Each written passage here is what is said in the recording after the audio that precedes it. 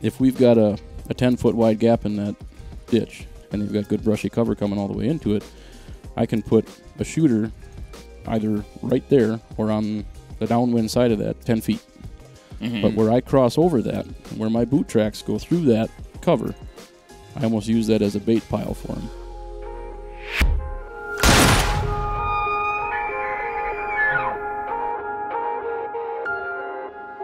What's up, everybody? We have got an exciting one for you here today, and it's part of our pod venture where Mark and I are going to be likely heading west to be calling for some coyotes and doing a little bit of predator hunting here. And we're very excited, not only for that hunt, but because actually in our, as you know, a lot of times we'll discuss having a little podcast before the podcast at times. Matt McHugh across the table from us is probably, when it comes to coyotes, in terms of, I don't know, people I've met, most interesting coyote dude in the world. In a variety of facets of that world. Matt's in deep. He's into the coyote hunting pretty deep, Jim. Oh, that's for sure. So he's going to learn us a little bit on a number of different things related to calling and some tactics and understanding, getting into the mind of the coyotes that are out there. See, I'm starting to say coyotes instead of coyotes now. I was going to comment. I'm so I don't know if you can see the chills, Jim, but hearing you call them coyotes is... I used to be coyote. I didn't even know you could say it any other way than coyote. We should add... So now we're on the subject, because, Matt, you're a Wisconsinite. So do you say coyotes, coyotes? A lot of coyotes around here. A lot of E's on it. Yeah. I trend toward coyote. I do still trip up a little bit and call it coyote myself, but I do trend toward coyote, and it's a holdover from Dustin's episode with you guys on the coyote debate, whatever. But I mean, in my experience, it's a Midwest thing for the most part that it is coyote. East Coast as well. Yeah. East Coast. I feel like from what I've heard, and I think we talked about this on that episode with Dustin as well. I think actually coyote is correct. Oh. I think that is like the more correct way to say it, but I still can't. I don't know. Like it's regional, like you said. It's where I grew up, and they're coyotes. I tell you what, when it comes to the movie, there's only one way to say it. It's Coyote Ugly. You can't say coyote ugly. That's true. Anyway, I'll just throw that out there. I'll grant you that. That's the barometer right there. That's the measuring stick of how you should pronounce it. So, Matt, there's a lot to go into as far as just you, yourself, and we'll have to have you intro yourself to everybody out there. So why don't you take it away and tell the people listening who you are, and then they can get a sense of how interesting it gets. Yeah, so I'm Matt McHugh. I'm from Northeast Wisconsin. Grew up night hunting. Fell in love with the natural world in the dark and the activity level that I see out there with the critters, and have always been really drawn to that. Been a night owl by nature for a long, long time. But I pursued it a little bit through college. Got a degree in wildlife ecology for the purpose of research and management. Spent a lot of time out in the woods doing some vocalization surveys for population counts, and had a lot of fun with that. Learned a bit about the animals in that process, but then I've always just wanted to know why.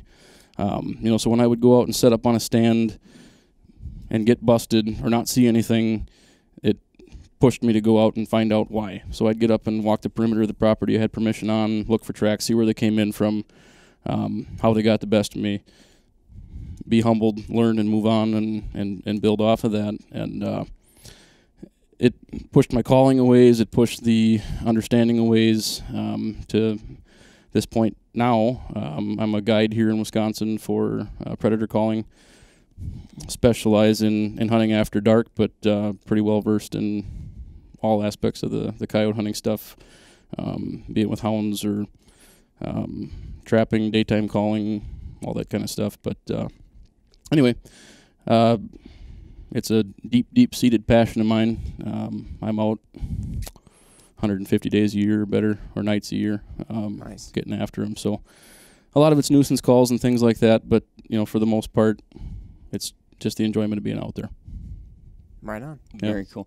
I noticed you've got some pretty sweet artwork on your arm there, and I think I take that as another indicator of how passionate Matt is about chasing coyotes. Yeah, so this is the front pad of a rather large coyote, and this would be the rear pad of a rather large coyote. And for good reference. It's also good for conversations when people up here in Wisconsin are concerned about wolves and they found a track and, oh man, it was this big, and How was it in comparison to this thing on my arm? This is a big coyote. How does it compare to that? So, and there's a lot of barstool biology, we'll say, that comes into play with some of that stuff, and it helps to ease people's mind a little bit to know that maybe they don't have wolves in their area, or it's a neat thing for them to know that they have wolves in their area, or maybe there's a loose domestic dog running around and things like that. So to help kind of clear up some of those misconceptions, and the trail camera pictures I get sent on the daily, what is it?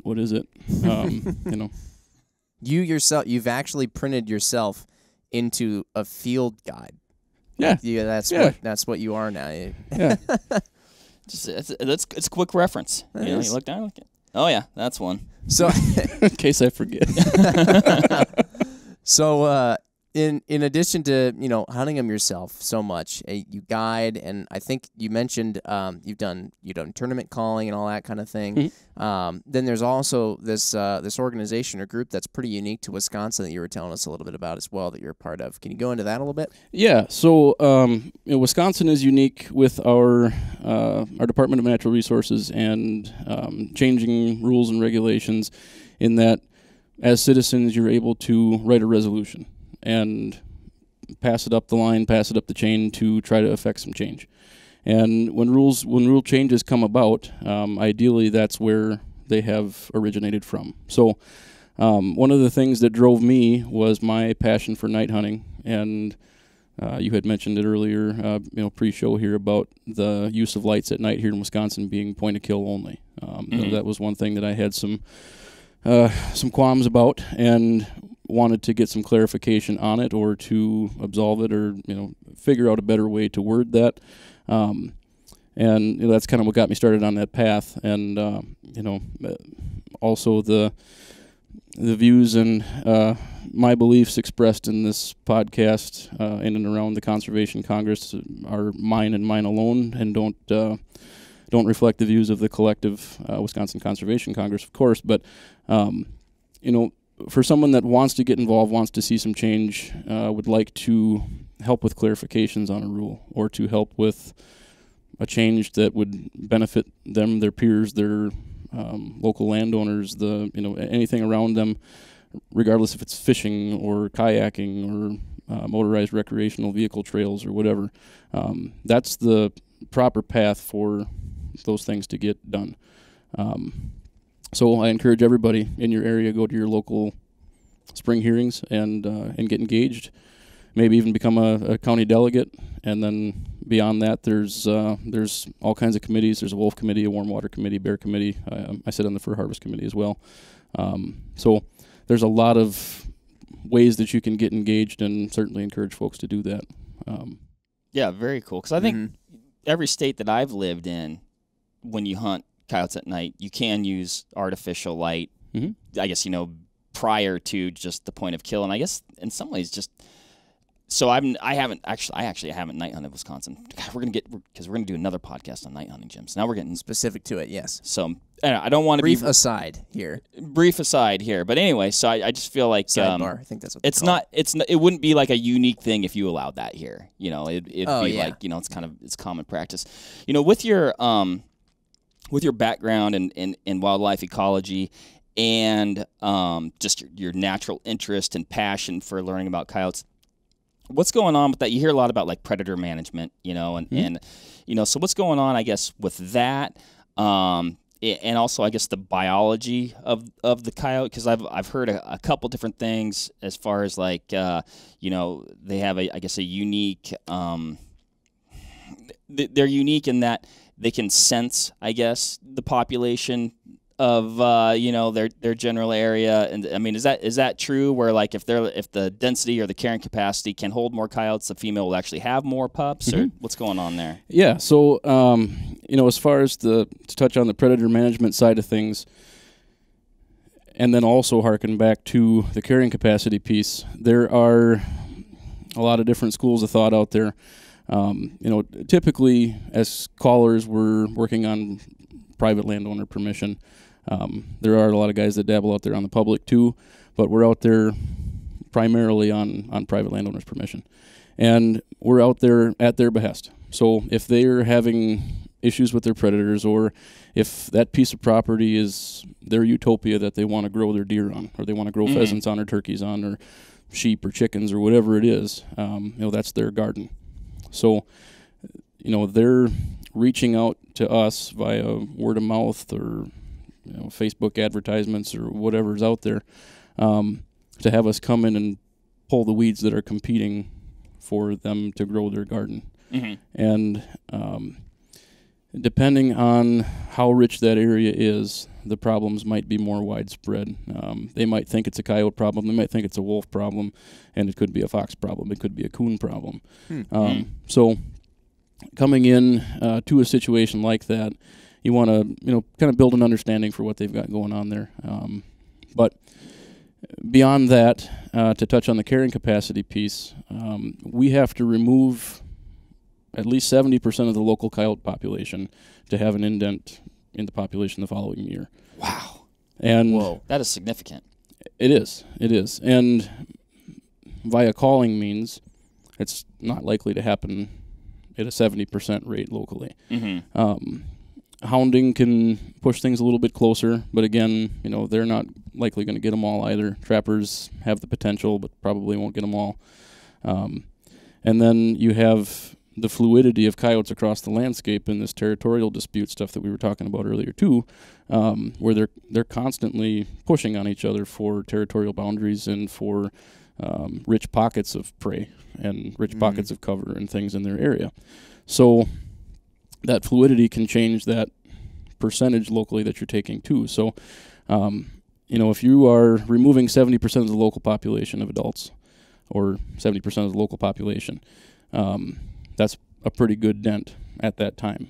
Now, if that happens in the winter, when the fur is prime, when trappers are out, when callers are primarily out, when the hound guys are out, there's snow on the ground and things like that, that's going to decrease that predator population, in turn increasing the prey population, allowing the survivors to carry better through the winter, healthier. Right. And less competition. Right.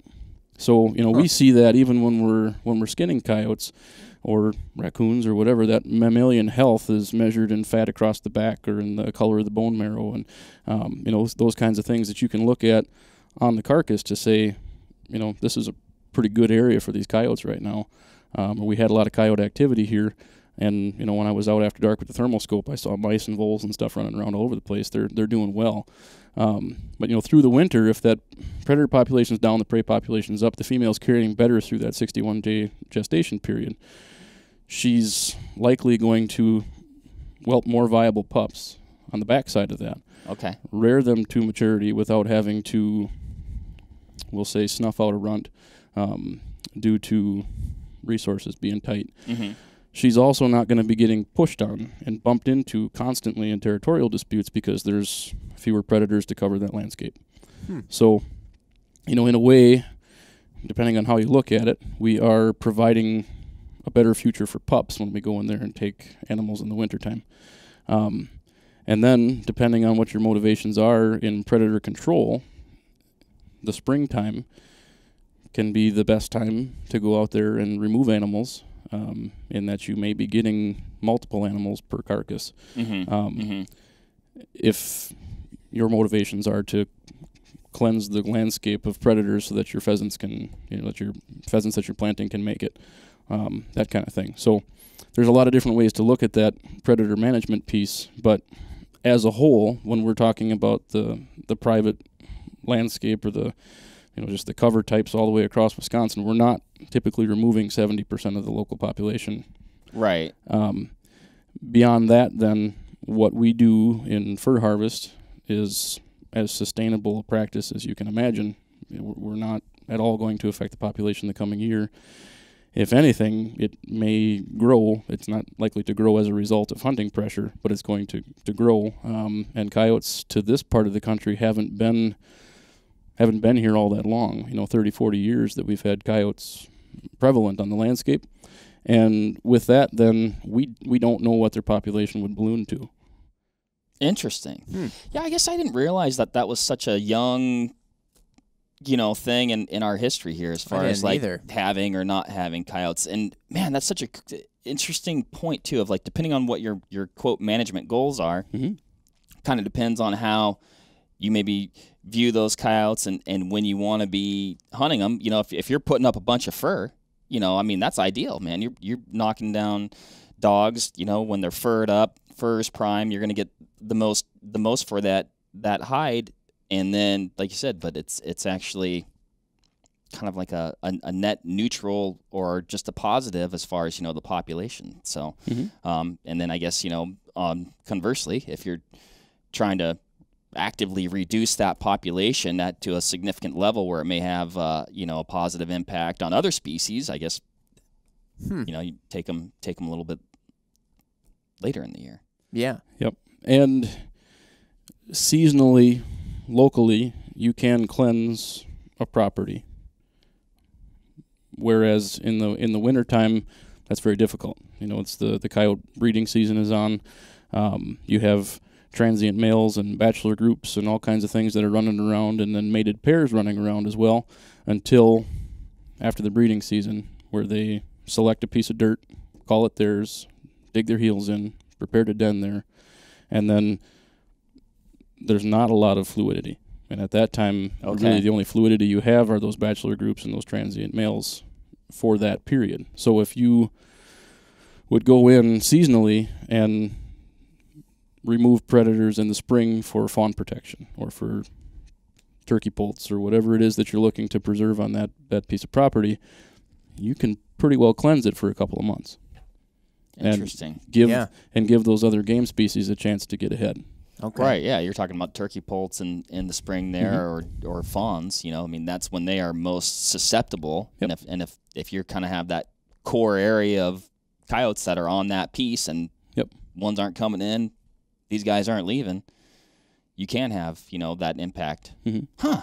Well, and that's on the game species side.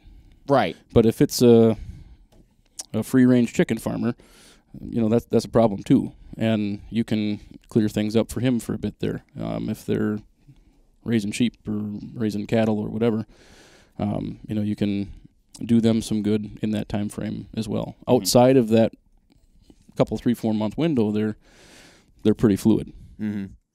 So you were mentioning, in regards to that wintertime when they're in their breeding season and they're really moving around, you have a lot of just fluidity, like you said, within the coyote population. Now, I have to imagine, basically that's like the coyote rut, right?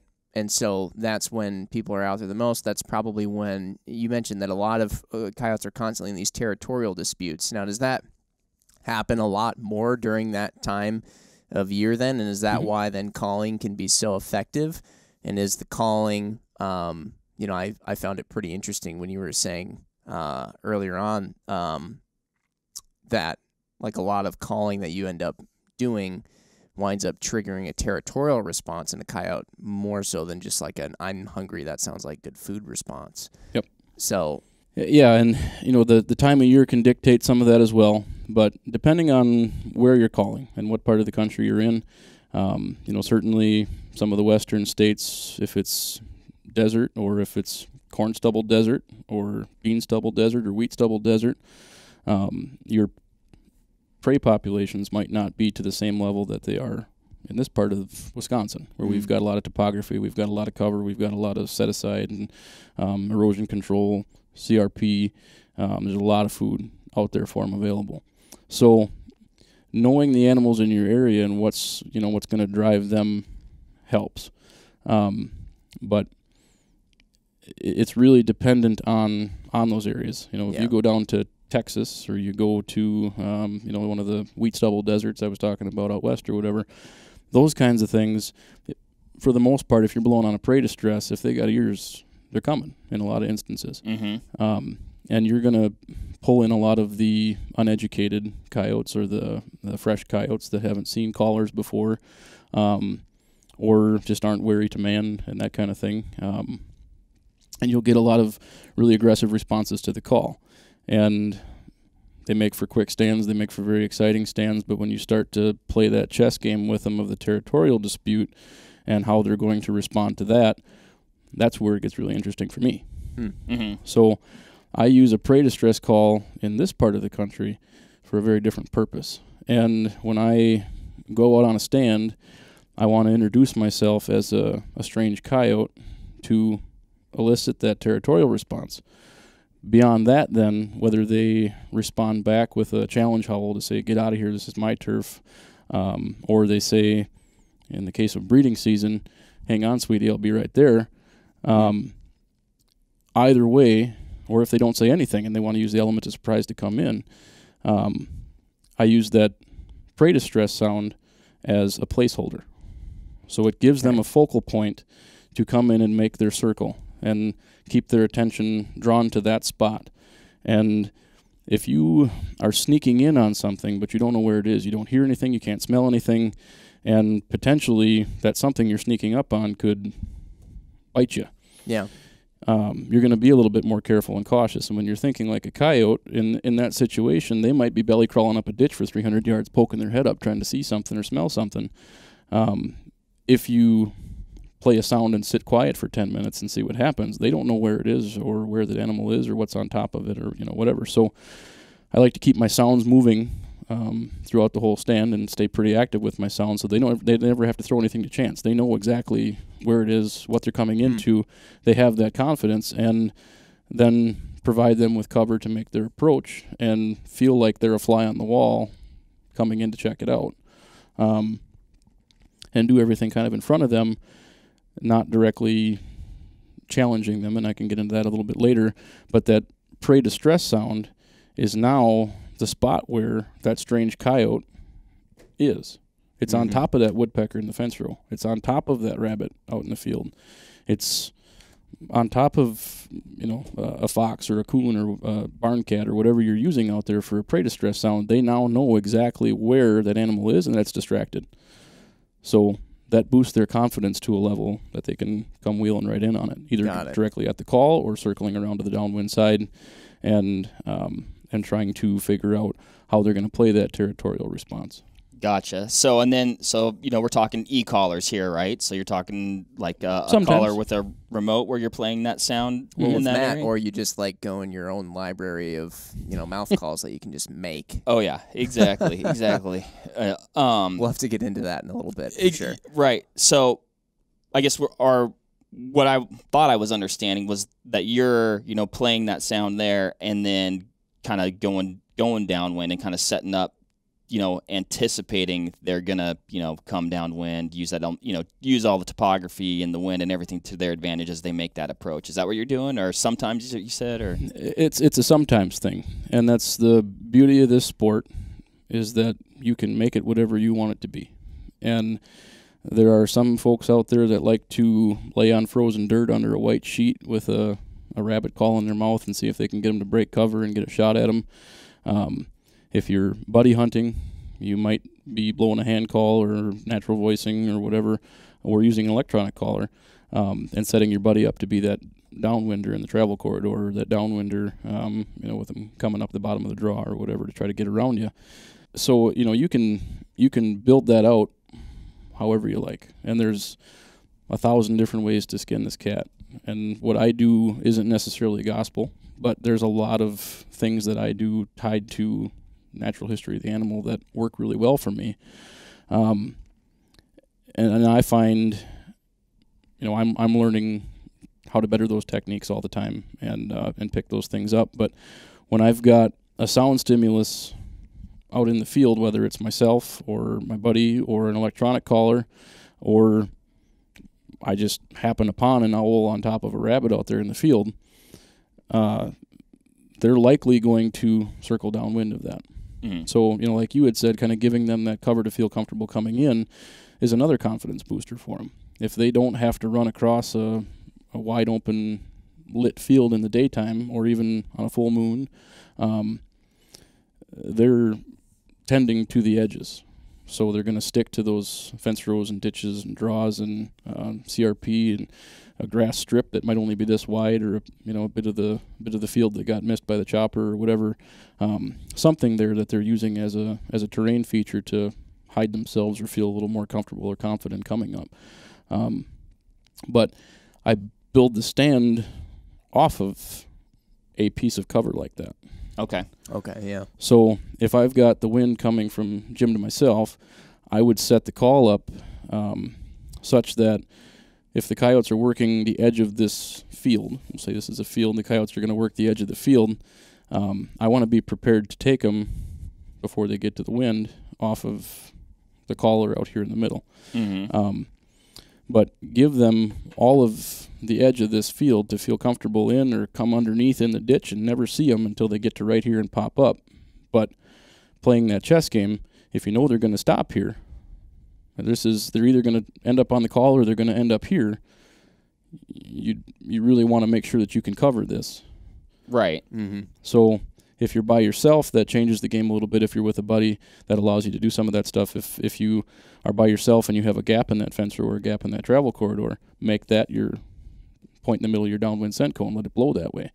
So they're going to end up there and you're going to have an opportunity. And you haven't got to see the whole world, but you've got to see the call, and you've got to see that downwind pinch point on that travel corridor. So that allows you to take, 2-3 square miles that your sound is reaching out to and funnel it into a 1.5 wide creek. Mm-hmm. Okay.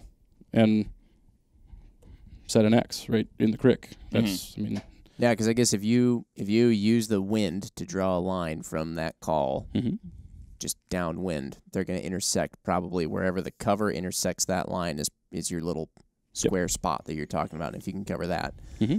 And the idea is that you would cover that, obviously, without having their natural corridor, at least that you presume that they'll be taking, have your scent in it. So you're somewhere else where your scent will be sort of removed from the equation. Yep.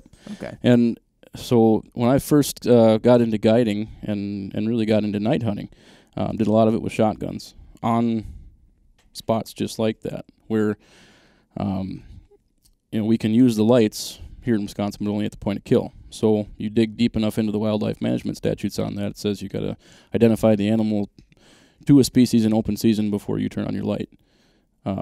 So you've got to be on top of them to be able to make that determination. And what I would do is walk into the wind through a spot on that travel corridor that was going to be optimum for us to be able to harvest that animal when they came in. And it's typically going to be a pretty quick encounter. Coyotes don't sit still very long as a rule. But if we've got a 10-foot wide gap in that ditch, or the fence row, or there's a culvert there, or whatever, a tractor path that goes over the top of it, and they've got good brushy cover coming all the way into it, I can put a shooter either right there or on the downwind side of that 10 feet. Mm-hmm. But where I cross over that, and where my boot tracks go through that cover, I almost use that as a bait pile for them. It's a call lure kind of thing where they come burning in there and set up your sound stimulus, or go far enough and call for your buddy that they feel comfortable making that burn into that travel corridor. And then as they're circling around downwind, they cross my boot tracks where I crossed in that optimal spot right in the middle of that gap to provide the best possible opportunity. They're going to lock up for a second, stick their nose in my boot track, and decide that's not where they want to be, turn and burn. But that gives you 2, 3, 4 seconds to see them come in, say, definitely a coyote, light on, safety off, coyote. Oh, okay. Boom. It's like the smell version of bleating at a deer to get it to stop.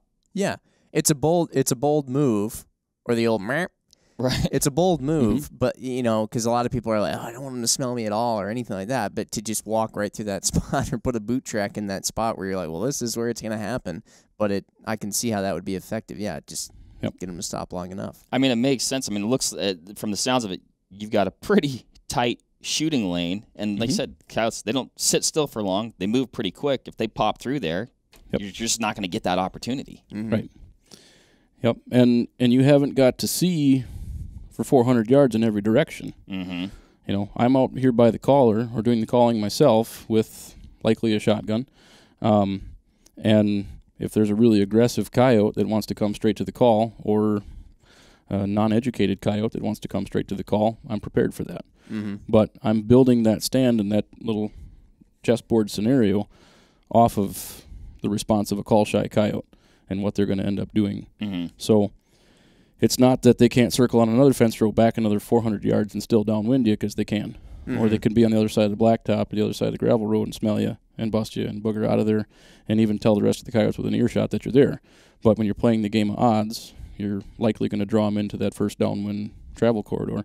And if you set up 30 yards from that with your caller, that's likely going to bump them to the next one, or bump them out of that fence row back over here to spin them wider. But if you give them all of the things that they see as ideal when making that approach, they're going to be pretty comfortable making that swing. And it's another thing, too, to talk about using terrain to your advantage. Coyotes will quite often come in on high ground to be able to see something, especially if the wind isn't ideal for them. So if we've got a calm wind or a swirling wind or a really big wind, they might well take the high ground. But they're typically going to favor a downwind side if they can. So with those pieces of knowledge alone, if you find high ground that you can set up downwind of and still capitalize on an animal approaching to that high ground, or beyond that high ground yourself and wait for them, put high ground downwind, that's where they're going. Okay. So you're creating those ideal circumstances for them, making them feel comfortable, and you're not going to surprise them as they're coming through the terrain with a terrain feature. I mean, you're in their kitchen. They know every tuft of grass and fence post and twig out there. They know it on the ground. On the ground level, they know it. So they use it well, and for us to compete, we need to as well. Nothing more crafty than the coyote, Jim. They are crafty. It's tough to be craftier. I mean, I think anybody that's hunted coyotes, and I think that's probably why I would speculate that's part of why you're so into it and why you grew to love it so much, is because it's so dang hard, and they are so smart, and they're so good at surviving. They're tough to get. Yep. It's a very challenging critter to get after consistently. Now, so a lot of the stuff you were mentioning there, I think you were talking about working in an area where there's a lot of those territorial disputes, and where you're not necessarily going to be in a wide open spot where the coyotes are pretty hungry and just bombing into a call. So in our case, we're thinking about, like we said, probably heading out west, somewhere in the realm of Nebraska. You got your South Dakotas, your Wyomings of the world, somewhere in that region. What kind of stuff are you seeing there? I know I've been to hunting in Nebraska once, been through it numerous times. There are certainly parts of it where are wide open or whatever, and all those states in there, wide open, very flat land. Although you see a lot of coyotes off the highway when you go through those areas. And then sometimes there are some sort of breaky country with your different topography and whatnot. So what should we be expecting to play more of the territorial game? Or obviously it'll depend on what it looks like, or if we are going to end up in an area where there are going to be, it's more your flat, not a lot going on, more plainsy area. What should we be expecting to encounter there? Well, does that make sense?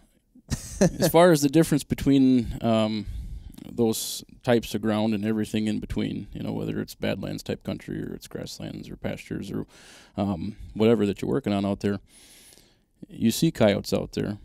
They're there. So it's not that you need to shy away from any one thing or the other, but the ground that you're hunting, again, is their kitchen.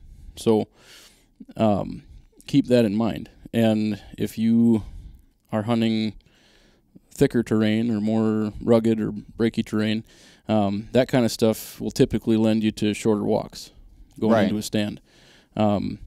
Whereas a big wide open expanse where you can see for a mile, they can see for a mile.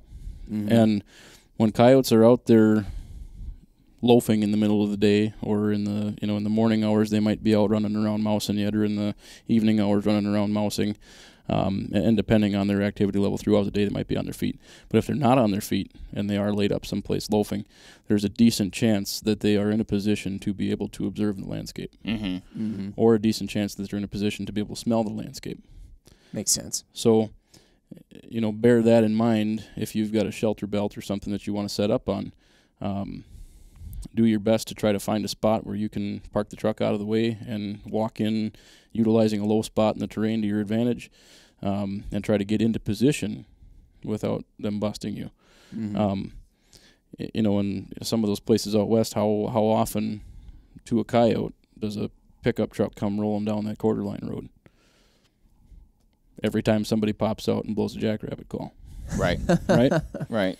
Right. So, especially in the wintertime. So, and that's probably how a lot of people think it works based on some of the descriptions you get where they're like, oh, yeah, you just go out west and you start hammering on some call that sounds like a dead animal and they just come flying in. You shoot as many as you can and you head home. Yep. It's simple, Jim. Yeah. Yep. Well, and what gets folks hooked is that it can be that simple. Sure. Mm-hmm. Is it going to be every time? No.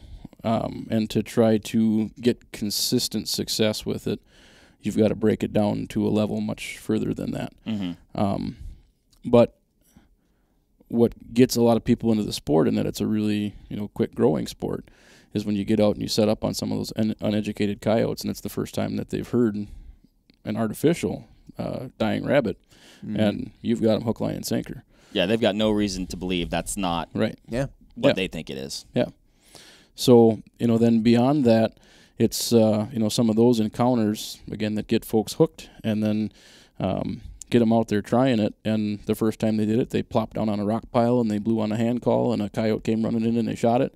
So they go back out to that same rock pile every weekend and plop down and blow on the same call and expect it to happen again. And it's not that it won't ever happen again, but they're likely to call in 20 coyotes without seeing them. Interesting. And especially if there was a survivor out of that initial pair that came in, or the initial triple or quad that came in, and how many did you see that when you called in? How many hung back another 400 yards and got to experience all of that and learn from that behavior?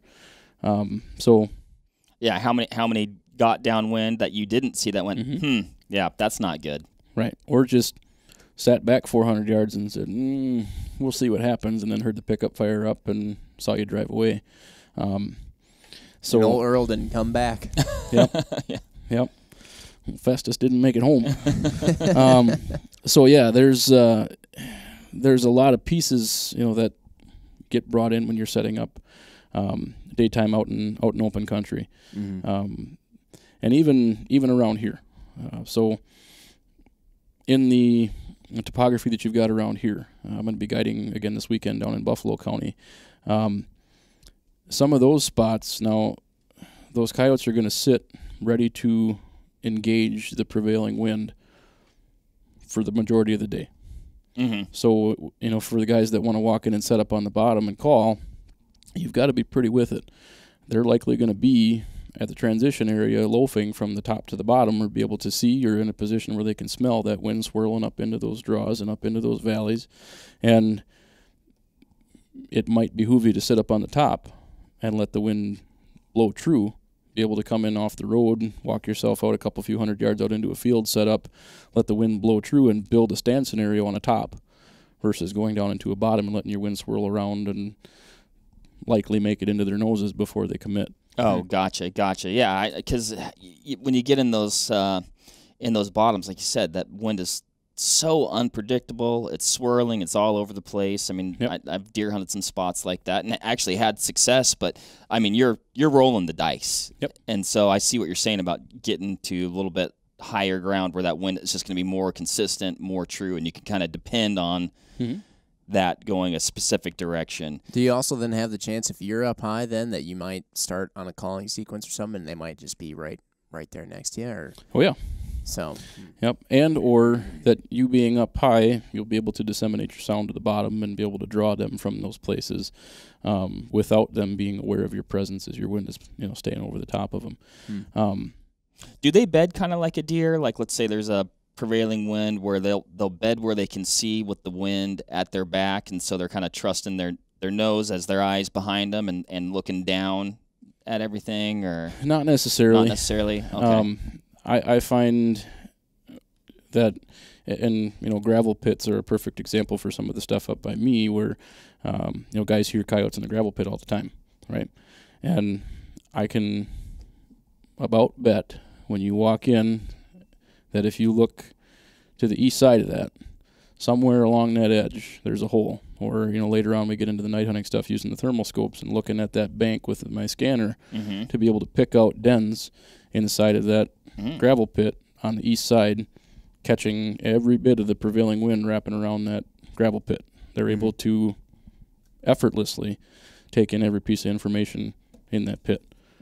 Whether it's somebody rolling in, somebody walking in, people down there working, a strange male coming up over the wall, working the rim, a bobcat, fox, rabbit, whatever. They're able to draw all that without moving and being very efficient. So, look for that kind of stuff as far as places where they're going to hang out. They like to be able to see, but smell is a huge thing for them. Gotcha. We were talking a little bit earlier about, time of year, the breeding season. What would you say is, in general, it's probably going to depend regionally, maybe how north or south you are, things like that. But, I guess, we're kind of speaking specifically to like the Midwest and the West here, Nebraska, South Dakota, eastern Montana, things like that. What is that breeding season time frame where the dogs are starting to, get paired up? They are being territorial, trying to sort things out. I would say that's, mid-January on through February. Okay, mid-January through February. Okay. And then I oftentimes with that hear about hides, like, oh, man, you get into February, they're breeding, the hide quality is going to decline. Is that happening? It does, but it's not necessarily a function of breeding or breeding activities. Right. So a lot of it is just, the guard hairs come in, and, some of the western coyotes that I just shot, we had some early ice out there, evidently. We didn't have ice while we were there, but had some early freezing and snow and some hoarfrost and things like that. But when they lay down and get back up, they're thawing, and then the stuff freezes around them and whatever. When they go to stand back up, they're breaking guard hairs off. Okay. Or they're ducking under more barbed wire fences with that winter coat on. Late in the winter, you're going to see some more damage there. They're crawling through more rock piles, or they're digging more holes and climbing in more burrows. It's just more time to get beat up. Exactly. Okay. It's just wear and tear, Jim. Yep. Classic. Interesting. So, I guess in regard to that breeding season and sounds, it sounds like you use a lot of vocalization or coyote vocalizations as well as distress sounds. How do you break that down? Are you using more coyote vocalizations during that breeding season? Not necessarily. Okay. And so, part of that is thinking like a coyote. So if I've got a lady with me and she's in season, I don't want to be running her in around other coyotes. I would prefer, if we've got to get a bite to eat, we go in and get a bite to eat and we leave. But they're looking to pair up, and to run her into another male could lead to a territorial dispute. Okay. So having other coyotes around isn't necessarily always a good thing, depending on what the mindset is on those coyotes. If it's later in the breeding season where they're starting to square off a piece of dirt to say this is our turf and this is where we're going to dig our hole, at that time, coyote vocalizations are clutch. Okay. You want to elicit a territorial response out of that home team to come in and drive you out. Where they might have a curiosity if you just roll in there and kill a rabbit. It could be an owl, it could be a fox, it could be a barn cat, it could be a lot of things that maybe wouldn't be as apt to get them up off their feet as another coyote. But then when you play the sound of another coyote, I'm really careful also not to discriminate against anything. So, sure. Likewise, if I'm going out there to call for fox, I don't want to lead off with a coyote howl. And if I'm going to call for coyotes, I maybe don't want to lead off with a group howl to try to get them to answer me back and figure out where they are. Because if it's a single out there, or a young one, or a young pair, or a pair that has the female wounded or something, or she ripped her foot out of a trap and she can't get around as well and she's not as healthy, they're likely not going to want to fight a pack of coyotes to hold this piece of dirt, and you'll likely run them off. And that might be enough to cause a pseudo-territorial dispute to bump them off of that hill and push them someplace else. So in that thought process, for me to play a passive female coyote howl when I roll in to introduce myself as a strange coyote, I'm not intimidating to anything out there. And if it's breeding season, I'm going to elicit a response from a single male or a bachelor group, or if there's a mated pair in there, they're not afraid of me as a solo. So I'm more likely to draw them in and have them come push me out. Gotcha. Does something like that also allow you to kind of read the situation then? Like, as far as if you do get a response, you'll be able to tell, like, okay, that's, that sounds like an adult male or something like that, or it kind of lets you know what you're dealing with on the other side, and then you can adjust from there? Yep, it certainly does. And especially up in my area and further north, and in other areas of the country where there's a wolf population as well, that will, and my use of vocalizations changes with that. So I want to boost the coyote's confidence throughout that whole calling stand that it's just coyotes out there.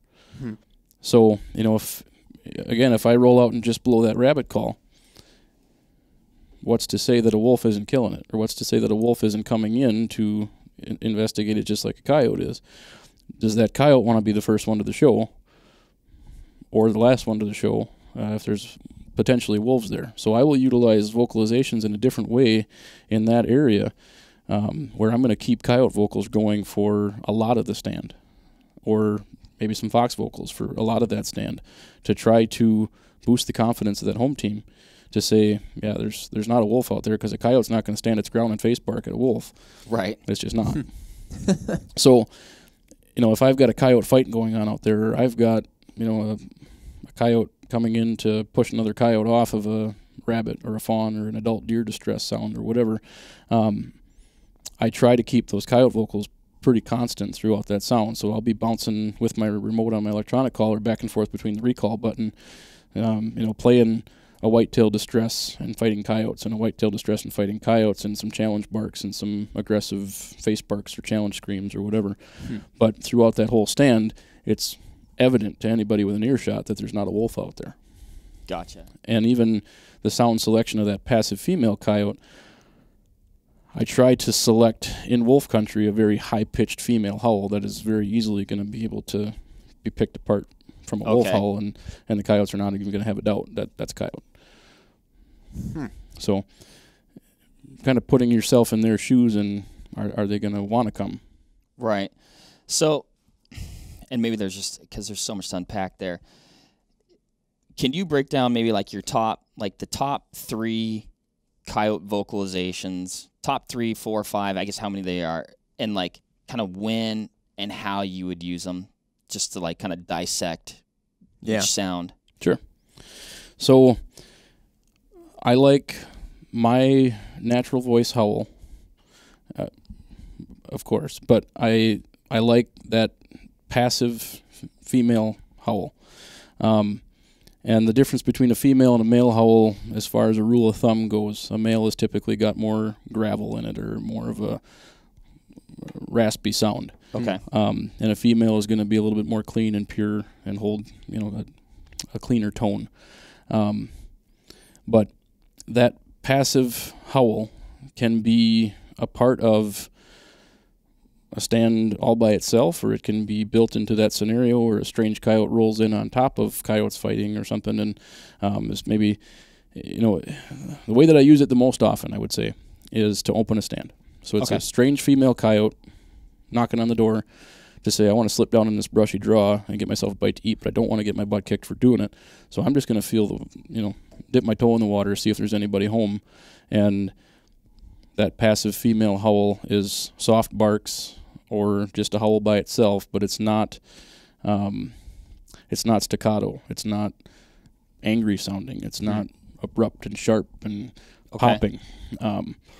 So that, again, I'm hoping to elicit a response from the home team, either physically, coming in to push me out, coming in to be curious and inquisitive, or a challenge response to say, this is my turf, get out of here, that's my kitchen, leave or I'm going to force you out. Or to get a coyote to answer me from a mile away or a mile and a half away on potentially a piece of ground I can get into as permission or public or whatever, from a distance, to say another passive howl back or another pair response back with a passive howls to say, hey, we're home too, and it's just kind of a sounding off thing. So anybody that's been outside, been around the campfire, heard a pack of coyotes light up over here, and a pack of coyotes light up over here, and a pack of coyotes light up over here, it's kind of a roll call thing. Yeah. So with it helps to establish some of that territory, where you're not going to have packs wanting to push so much into each other. They know who's home over there and who's home over there. And that passive female coyote howl is really powerful to use on a calling stand because, again, it's not discriminating against any coyotes. It's not intimidating by herself. It sets up that using that sound stimulus as a focal point for them to know that that's where that passive female coyote howl ended up, is on top of that rabbit or is on top of that woodpecker. So I don't use a lot of challenge howls in the same way that I've read or seen people use them when using vocalizations. A lot of the time, as a response to that passive howl where I would get them to blow up with a challenge back, the home team 500 yards away in the draw saying, "Rah, get out of here, this is mine," I don't necessarily want to challenge them back. Oh. So a lot of this coyote psychology is posturing. So it's a pretty big risk versus reward thing for them to roll out into a fight because if they get bit in the nose, they can't smell well, or it's pussy, or it's infected, or whatever. The first thing to go as far as reproductive, or as far as fitness, is reproduction. So if they aren't doing well, if it's a male that can't go out and gather food well, or doesn't carry himself well through the wintertime, he's likely going to lose that female to another male that can beat him off there or fight him off. So he's got to stay in really great shape. If he gets bit in the foot in a fight or bit in the ear and that gets infected, that can affect balance, that can affect their ability to hear and communicate and all that stuff. So there's a lot of pieces in this risk versus reward that if they can just blow up at you from the backside of a hill and get you to leave, they're going to do that. That's super interesting. Like you said, it's like I would have been like, oh man, this thing is elicited an aggressive response. It wants to fight. I'm going to come back. And in reality, it's like, oh no, I was just puffing my chest out. I didn't actually want to fight.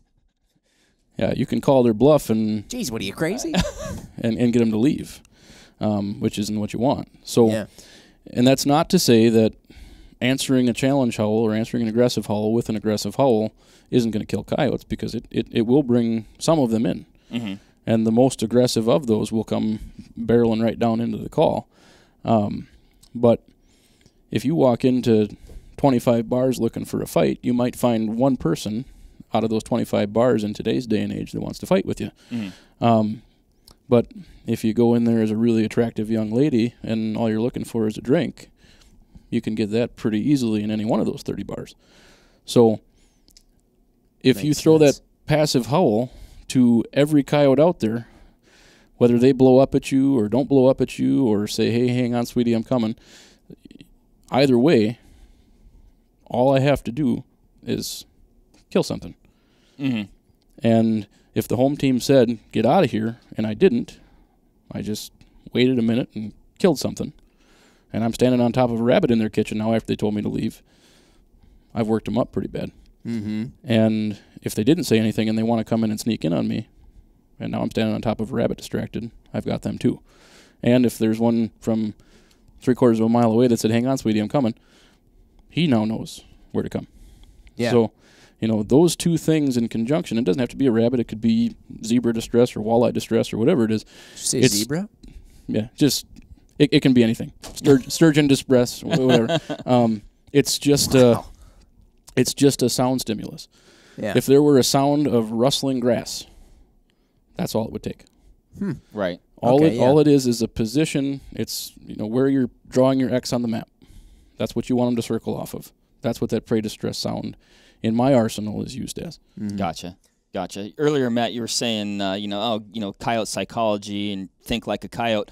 The more we talk, though, I think really you could just think like a person, and it's pretty much the same thing. It depends on the situation, yeah. But I draw. Think of old fraternity row, right, Mark? Back in the days. Good times, Jim. Is that what they call it? I don't know. Something like that. I don't know. But I try to draw a lot of analogies back to the anthropomorphic side of things to help to teach people with it. So yeah, then another really powerful sound are coyote fights. Okay. And whether it's your pup distress sounds, or if it is a pup fight or an adult fight, or whimpers, I use those aggressive sounds a lot of the time in response to a challenge. So if I got the home team to blow back at me and say get out of here, and I go ahead and I kill a woodpecker, and it takes me 2 minutes to kill a woodpecker and nothing comes. Now at that point, I want to up the ante a little bit. So I know I have their attention. I know that they're within earshot. They know what I'm doing. They know where I'm at, but I haven't seen them yet. Or they're really apprehensive and they haven't broke cover, or they haven't come over the top of the hill yet. At that point, then, I will stage a fight in front of them. Okay. So, again, I'm not reaching out to them with a challenge. I'm staging a fight in front of them. Yeah, it's like you guys didn't come in to check this out, but somebody else did, and now we're in a scuffle. Exactly. Yeah. And now they're like, now there's all these coyotes in our kitchen. Right. Yep. So to trigger that, you can do it any number of ways. You could just throw fight sounds in at that point, or you can throw that passive female howl again, answered by a challenge, and then break into a fight. Or if depending on what you've got for equipment with you, you can throw that passive howl from your caller, answer it from where you're standing with a challenge, and then answer with a fight on the caller. So that creates more realism out there on the stand. Things are moving around. If they're within earshot, they're pretty easily able to pick that came home from over there, that came from over there, and then that one flew in there, and now they're fighting here. Yeah, so they're painting an image in their head of what they think is going on, and Yep. And you said so you're doing too a lot of the calls via just your own vocal cords, right? That was kind of an interesting thing. I know you mentioned where you said that you feel as though making a sound with vocal cord tissue is a bit more authentic than doing it with any number of different reeds or whatever, right? Yeah. Yeah, so I guess a good example of that passive female howl. I'll step this back. Hold on. I do want to point out, so Jim, I've been teasing this part out, but we're here now. And I can't believe we're going on an hour right now because this is I find all this so fascinating. But Matt, I want to get into your resume a little bit here. So you're a 2-time world predator calling champion. Yes, sir. Competing with your natural voice. Yes. And Matt. So anyway, so that's I'm setting the. Anything else we need to add in there, Matt? That's fine. Yeah. So that's like Pro Bowl wide receiver, and he never wore gloves. So if you're only listening right now, this is actually happening with the human voice. Yes.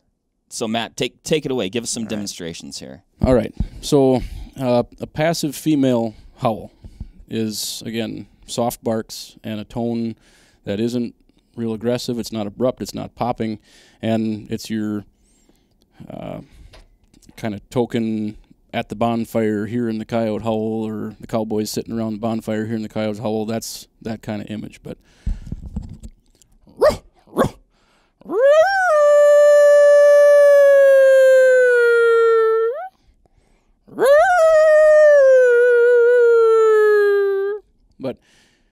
it's soft. It's not forced. It's not aggressive. It's not really nasty. A contrast to that would be some more aggressive barks or howls.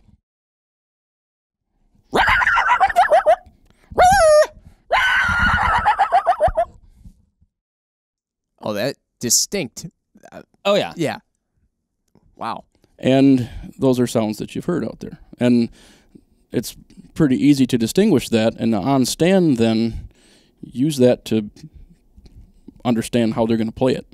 Be ready. This is so incredible. Be ready for the aggressive ones to come over the top of the hill right after that, or a challenge scream is the most aggressive vocalization a coyote can make. It's kind of like I guess in the deer hunter's world, a buck growl, right? Okay. Where they're so angry they're not barking and they're not howling. It's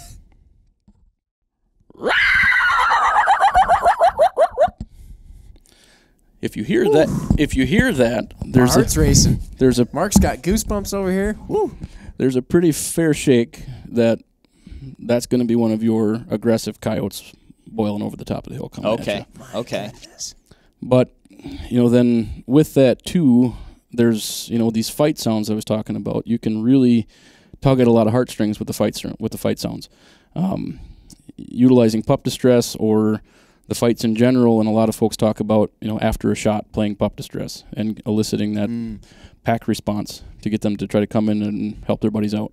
And being able to capitalize on a second or a third or a fourth. Or if a pair comes in and you take one and the other one buggers out, you might get it to stop at 300 yards with pup distress or with a fight. Okay, yep. So the pup distress sound, or that high-pitched, like you stepped on a dog's tail or you're slamming a dog's tail in the door or something like that, is a really sharp sound that carries for a long distance and will strike them immediately at something they understand. Sure. So the fight sounds, depending on where you use them, you want to be careful. And again, my natural voice fight stuff is kind of deep. Mm-hmm. So I'm leery about using it all the time in wolf country unless I've got high-pitched coyote sounds to go along with it, where I'm likely going to be boogering coyotes out thinking that there might be something heavier than a coyote in there. Yeah. So, again, with that, and I certainly encourage anybody out there listening or watching to try this stuff with your natural voice.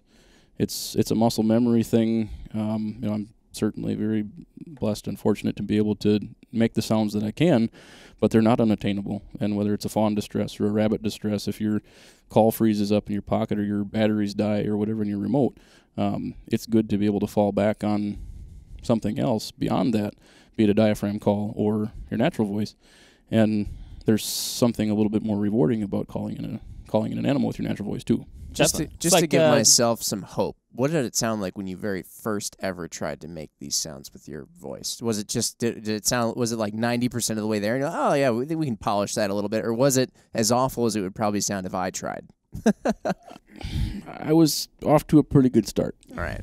Well, you're also pretty familiar with it, I'm sure, by the time you started doing it, right? You'd heard it so many times. Well, and I think Jim and Matt and I were talking about this, I think, when we were talking about just even doing this podcast to begin with, and he brought up, the natural voice stuff. And, I mean, I'm nowhere near Matt level, when it comes to making, animal sounds. But I do think a person might surprise themselves if you, like you said, if you know what those animals sound like and you try to recreate it. I think you might be surprised at how accurate you can be, or how you can get better. Like you said, I mean, we're animals too. We've got similar, vocal cords and kind of built similarly. And it's fair. Like Matt touched on, I mean, you're not going to get a more accurate sound than with those types of materials. That tissue. Right. Yeah. Well, and even, falling back on your meh from before, that's not that far off. Realistically, you got your can or you got your doe bleat or you're hearing sounds out there in the wild. It's not that far off. And what does it do? It locks your buck up for a second. Yeah. And all it needs to do is trick their ears. You don't need to impress Mark or impress me or whatever, or even impress yourself with it. All you got to do is trick a critter with it. That's a good point. And, so I don't want to discourage anybody from getting out there and trying that stuff. And, from little on running coonhounds and stuff, we were, trying to get the puppies riled up and stuff with coon fight sounds. And we had little hand call squalls and stuff like that. But to do them with your natural voice is a lot of fun. Oh, yeah. I've heard a coon fight before, and it's kind of one of the most blood-curdling sounds ever. I can't imagine actually making that with your voice. But well, I'll try to stay more on the boar side of things without my diaphragm calling. But and that nasal sound coming back in is really indicative of coon fight, but you can't really do it on hand call. Right. And whereas with the diaphragms or the ki-eyes that you're going to get on an open reed call for coyote hunting, that are the yeep, yeep, yeep, yeep, yeep kind of thing that people use, that do work, practice, play around, and try to get to a point where you can create some fight sounds. And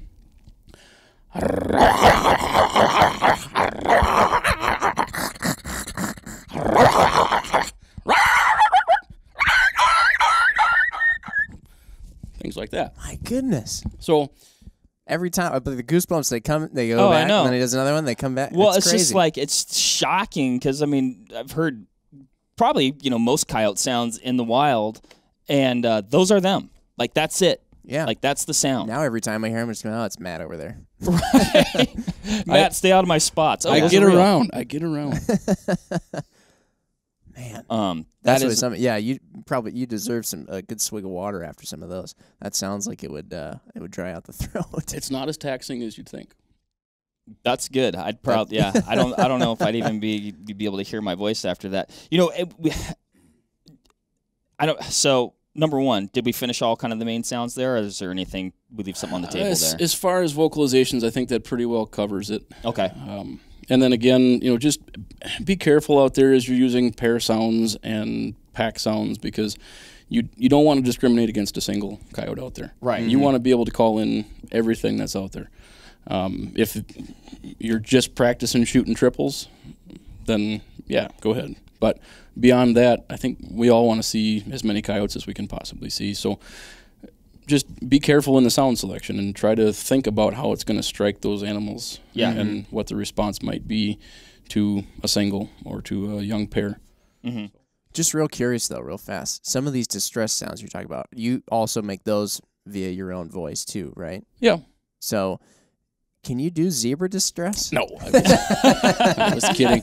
Or walleye or sturgeon distress. That's all Jim's been thinking about for the last 20 minutes. What is like walleye zebra? distress? Just like flopping around? Little bubbly sound. Yeah.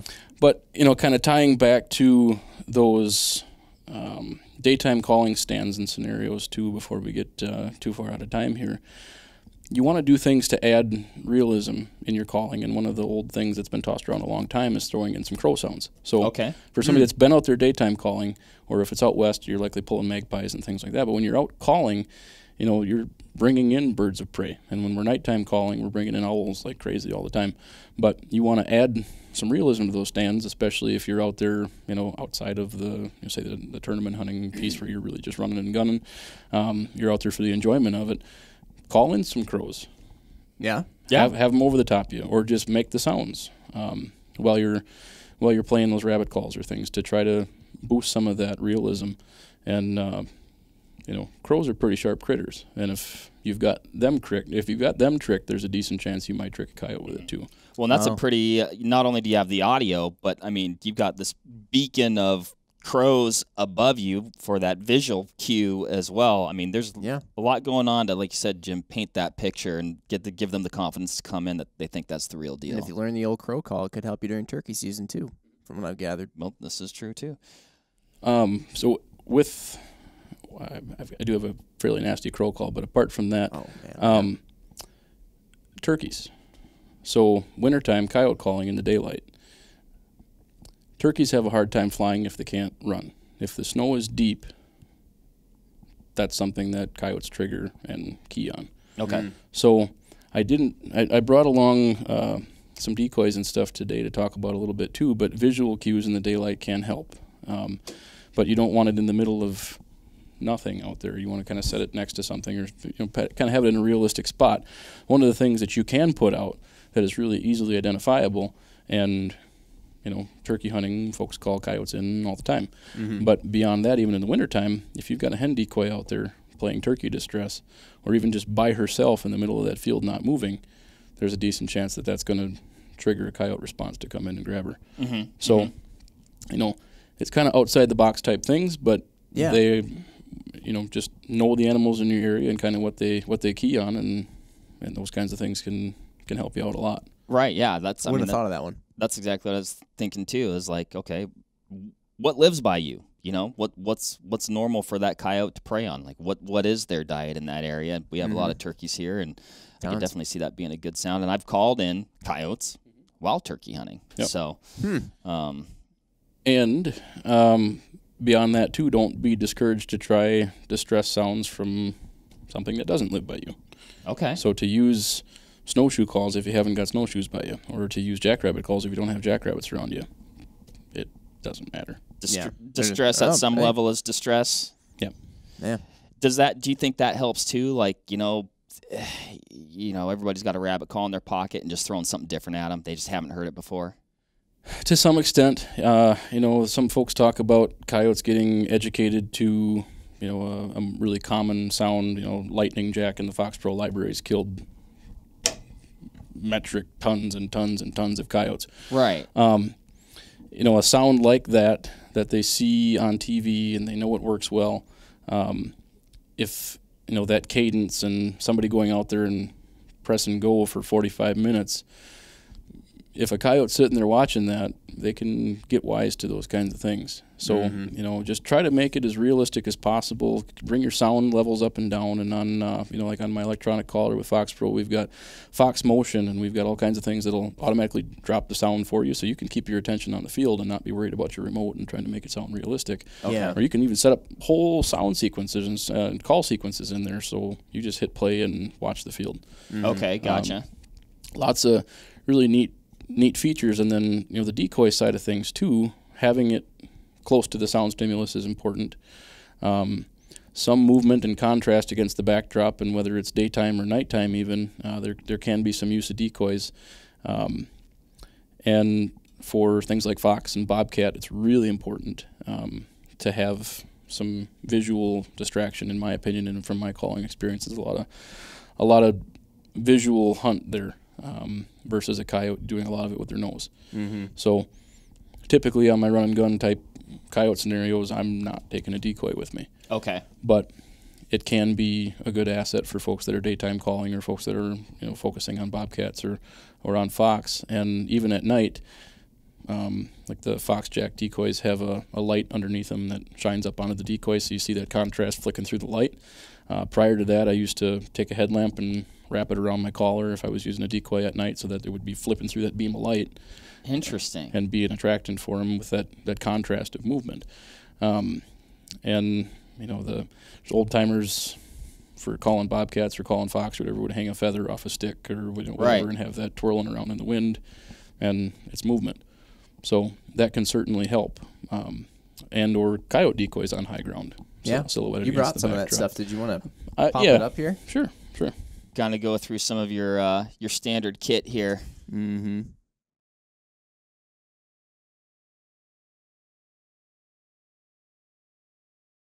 This looks like a well-seasoned decoy here. He is, and he doesn't have all his parts or pieces anymore. No incidental gunshots, but this can just be stuck in the snow on high ground and serve as that coyote, and can also be your motion decoy or whatever you wanted to use on a post, blowing around in the wind and things. But then some of the smaller pieces, and like I said, I don't have a fox jack with me, but they've got some like red and black and white decoy toppers and stuff that whip around and spin in the light, and can attach right to the collar, run on the remote. They really have thought of everything, but they've got a button for a pistol grip on an AR that you can hit to momentarily pause or set it up to run your decoy and stop your decoy if you need to park the animal. Oh, wow. Whatever. So there's some pretty cool stuff there. And as far as daytime equipment goes, let's check it out. So you want to get something. This is a scout pack, but you can you want to try to keep your stuff pretty well contained in the truck. This folds up into a nice little pack and rolls out into a backpack, depending on how you're using it or how you want to set it up. You can run your collar right out of the side of it if you want, but this is a CS24 I use for daytime calling now, but I've got an Arca Swiss plate locked on the back of it so I can set it on a tripod.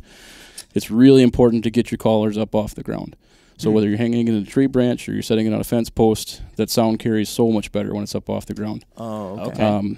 So whether you're using it on a tripod or however you choose to, some places where you set up you don't have a tree branch to hang it on. So having a lightweight little tripod along with you is handy. I've got some hand calls in here. We've got those now, Mark. I know. We got a lightweight little carbon tripod. They got Arca Swiss plates on them and everything. Yeah. So here's the decoy topper. Okay. So you're getting some good contrast with that as it whips around back and forth through the light. Just black and white, a little bit of red on there. Just like you said, that's about as contrasty as it can get. Yep. Yeah. Especially to a grassy environment out west, and then I've got a slew of hand calls, and you want to find one that works well for you and how you blow on them, and whether or not it's summertime hunting or if you got to worry about them freezing up. Those kinds of things can all play a factor in your call selection. Diaphragm calls work great too. What about volume? Ooh, excellent question.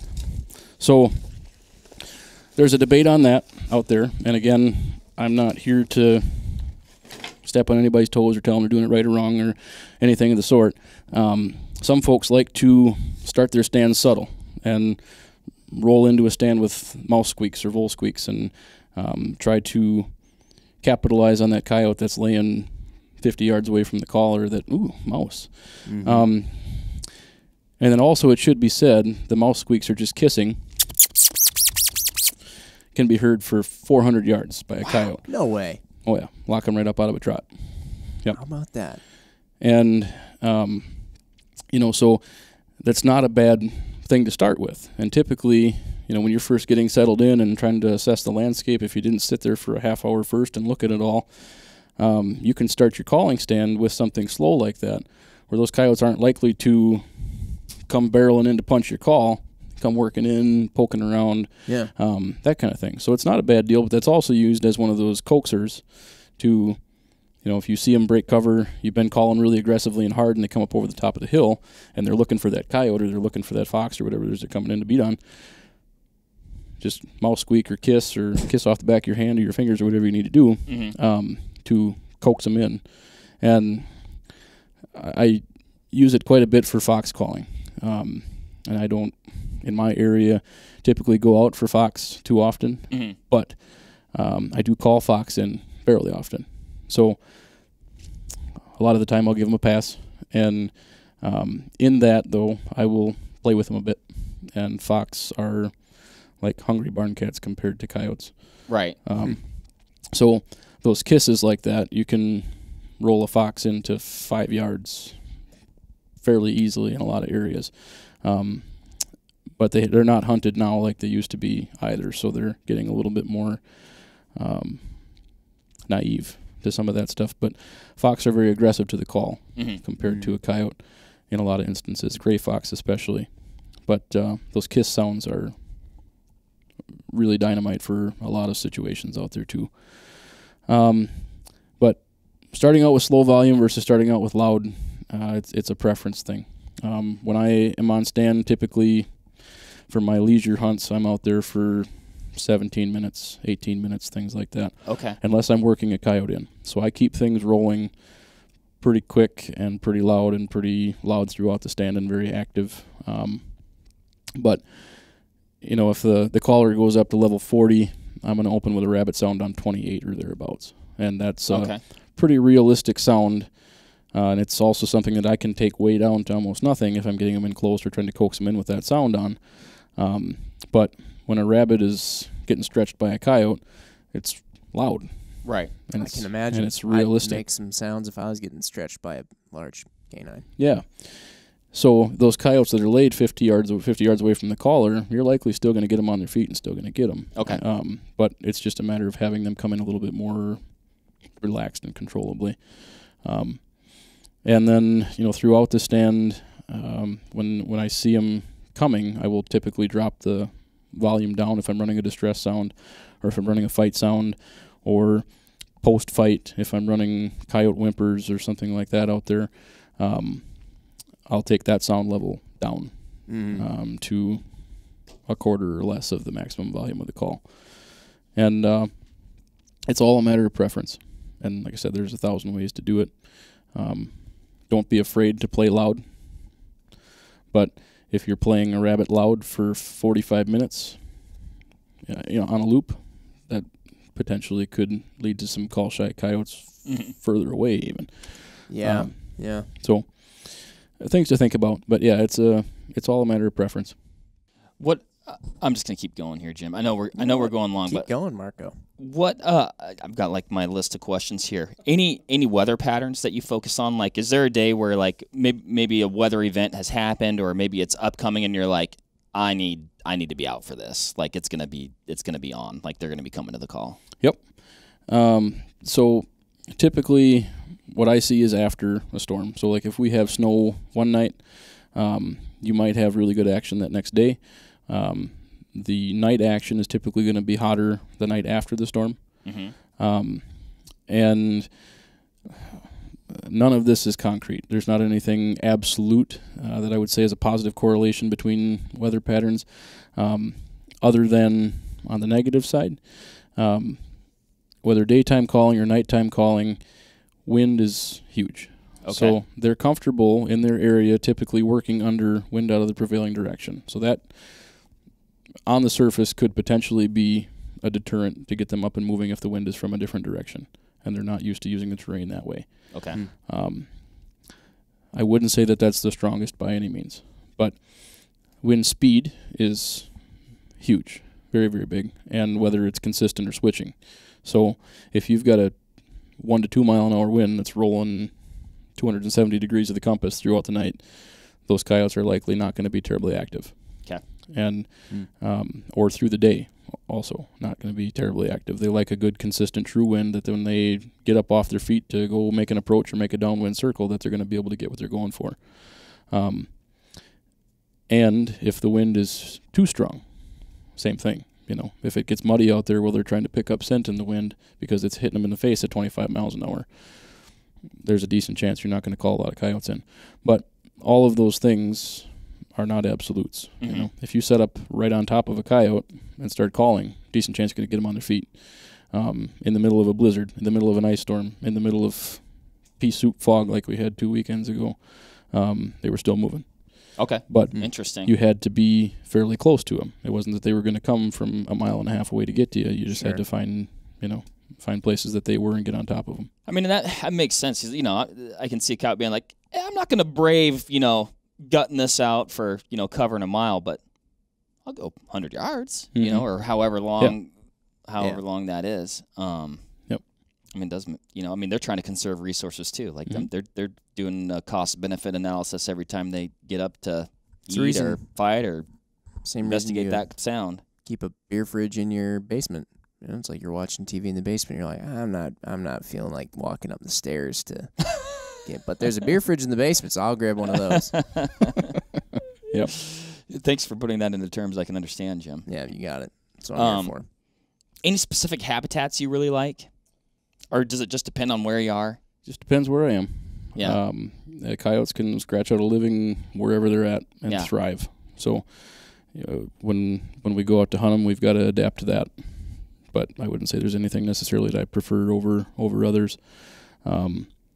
It can be easier to harvest them in more open country than trying to hunt in big timber or things like that. But it's not that it can't be done, and it's not that it doesn't provide for awesome calling to be in the big woods too.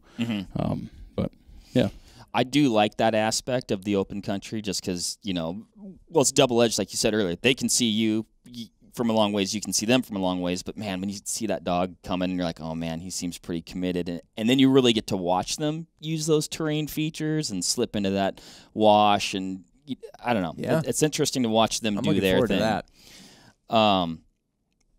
Any overlooked spots? And I don't want to give away all your trade secrets, but is there something that... Oh, Mark, hey, don't take my spot. Boardman is now... Hey. I never said... You're fine taking other people's spots. Yeah, I never said I'm immune to hypocrisy, Jim. Don't take my spot, but I'll sure take yours. I have a strict policy with that. As far as terrain features or... Just like, I don't know, like... If somebody rolled up to a spot and they're like, there's no way there's coyotes in here. But little do they know, coyotes love it. Right, or there's a farmhouse there, and people are, there's people around, and there'd never be a coyote 100 yards from that house or something like that. I don't know. Oh yeah, so that definitely occurs, and abandoned farm buildings and things like that in the middle of that farm country. That's where the mice are. That's where the rabbits are. That's where your disputes and that's where all of that stuff is going to go down. Okay. So, don't be afraid to set up and call from in that. Okay. And it's not to say that the coyote's not also in that cluster of buildings or in the driveway culvert of those buildings or whatever. So yeah, I mean they're using that terrain, and as long as there's not a whole lot of human activity there, they're going to be pretty comfortable in that. But then beyond that, even active farms, active dairy farms, chicken farms, whatever, right off of the barns, right off of the buildings. It's a terrain feature out there that you can use to break up your silhouette. Be careful about sound if you're standing next to steel siding and things like that when you're crunching around in the grass or whatever. That's all amplified. Oh yeah.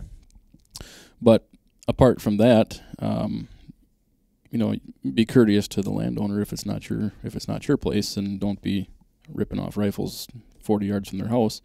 But don't be discouraged to set up in and around buildings or manure pits or whatever that are out in the field and provide you with some silhouette backdrop. And coyotes are out there running around on them all the time. Mm-hmm. Yeah, there was a coyote chasing my in-laws' dog around their backyard. Oh, goodness, Jim. Mm-hmm. And they're in the middle of a neighborhood in suburbia around nearby Milwaukee. They can live anywhere. Literally, it was chasing him in circles around their backyard. I mean, you do hear accounts of, like it'll be, downtown California, early hours of the morning, and coyotes are, going through trash cans and, living that city life, I guess. But collecting cats, yes. Mm-hmm. That's cat collector. That's probably a good sound actually on the old Fox Pro there. Yeah. What distress sounds? Give me your top 5 distress sounds.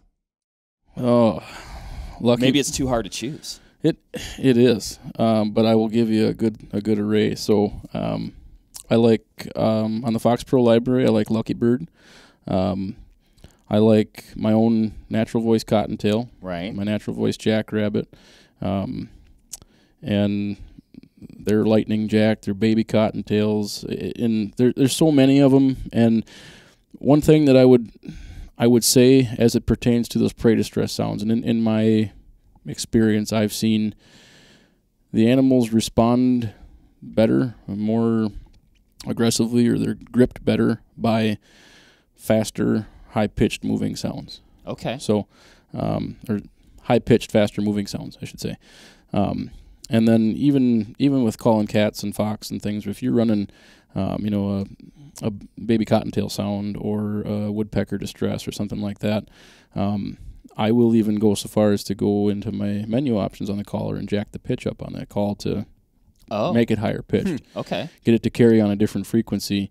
But I like those fast moving sounds. And it's not that you won't call them in on a fawn ball or a calf ball or a snowshoe wailing out there. Mm-hmm. But some of those faster moving, even shaking sounds where that coyote's got the rabbit and it's where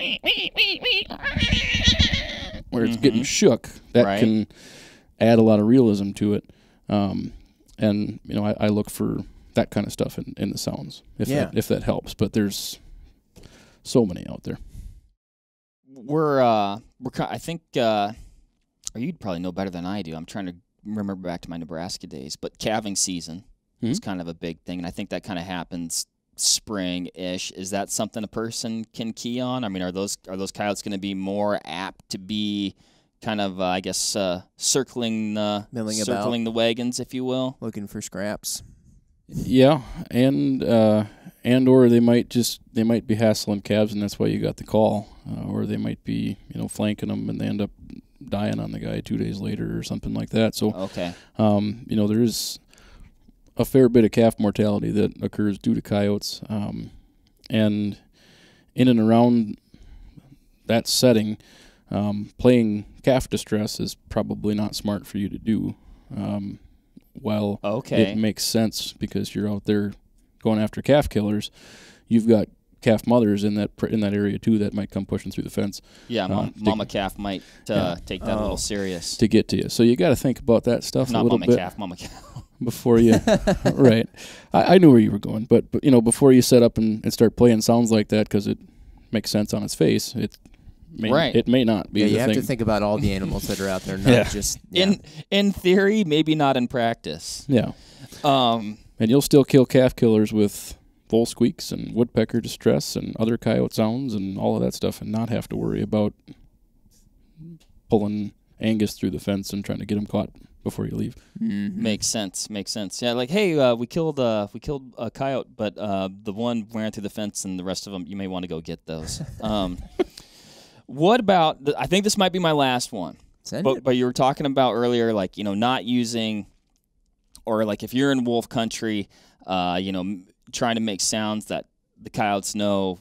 I know this isn't a wolf, and what's that hierarchy as far as like where you're having overlap of wolves, coyotes, foxes?